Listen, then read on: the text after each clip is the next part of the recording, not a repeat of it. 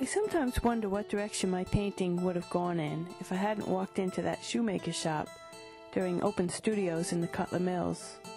But I think as a painter, I'm always filtering imagery. And when sometimes I'm struck by the look of something, seemingly out of the blue, it's probably because it's been fermenting in the back of my mind for a while. It's sort of like I've just been waiting to see it, and then suddenly it's there.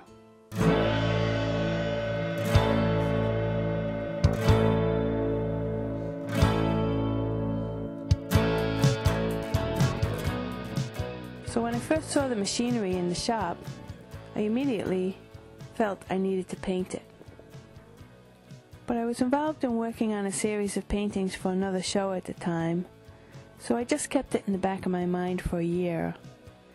And then the open studios came around again. This time I brought my camera and asked the owner of the shop, Tim Noonan, if I could photograph his machines. Later I asked him if he found it strange that I would find inspiration in the tools of his trade. No, not at all. My father's an artist. Well, he's long passed on, but he was an artist, and you can get inspiration from anywhere. I'm not an artist, so to speak, but people do call me an artist in a lot of ways. What I make is called a Goodyear welt shoe, and to do a Goodyear welt you need specific machines, and a Goodyear welt factory will still have these types of machines in their shop. I didn't really even want to know what these machines did. When I first saw this machine, there was no shoe in here, so I really had no idea that it fit together like this, and I'm glad I didn't, because I just loved this part of the machine, and I was able to isolate it and shoot it from above and make a painting of it. In fact, I know very little about how to make a shoe with any of these machines, if anything at all, and I think that has been helpful as far as developing the paintings as more iconic images of machines. I actually wasn't even sure if I should come back here after the first time I took pictures once I started working on the paintings, because I wanted to keep the train of thought I was coming up with in the studio without being distracted by the reality of the machines.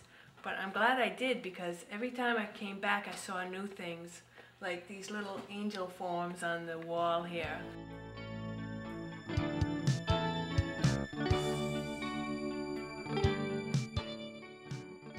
Then I'd see entirely new machines, or the same machine from a different angle.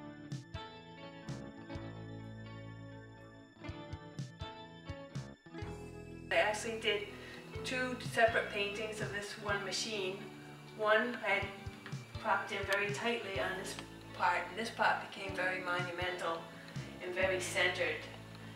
And then I did another painting of the entire machine, which became very much like a totem, and it was maybe a couple of years later, so the whole feel of the machine was different.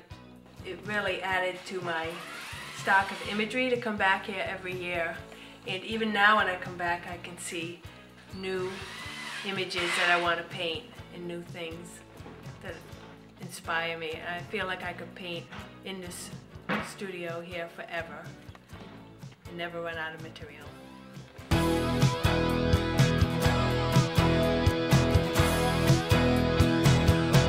When I got back to my studio and started looking at the photographs, I got pretty excited about the imagery, and I decided that this would be my next series of paintings.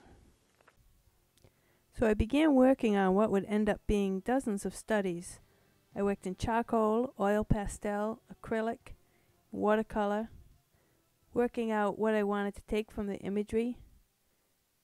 And I began to see relationships between the different machines and different views of the machines, and started playing with the idea of presenting them in triptych form.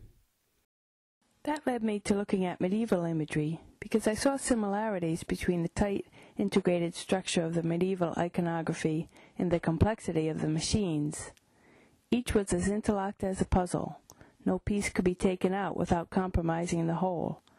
I began to see the paintings as machines, and the machines as icons. Other images I had stored away began to suggest themselves. Several years ago I found 3 scrapbooks with photographs from the Ukraine during World War I, and always wanted to do something with the powerful images I found in them. So I began to bring in that imagery as I developed my studies.